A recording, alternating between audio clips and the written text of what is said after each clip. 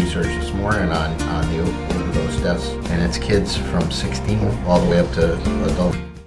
If you look at the statistics, it's only 10% of people are fortunate enough to recover and kick the habit. What happens when that dark moment comes back again?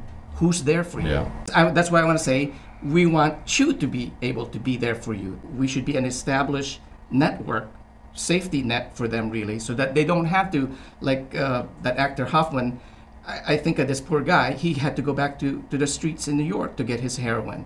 I think one of the things too is communities, and you're talking about, you know, society as a whole, we kind of like look down on people who have a substance abuse problem or whatever, and a lot of people don't even view it as a disease, but it is a disease. It's a disease of the brain. The Medical Association says it is.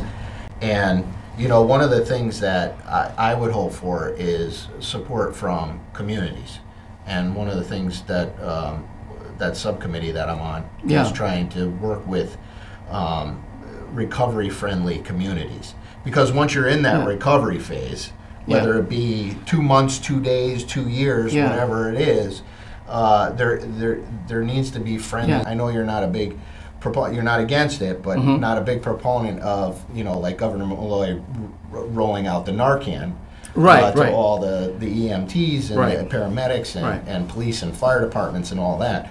But to me, it's kind of like a fire extinguisher. I'd rather have it and not have to use it than need it and not have it.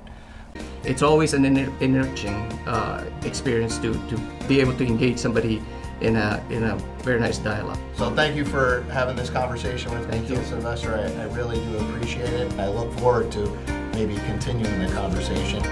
I told you we could talk about this today. Yes, agreed.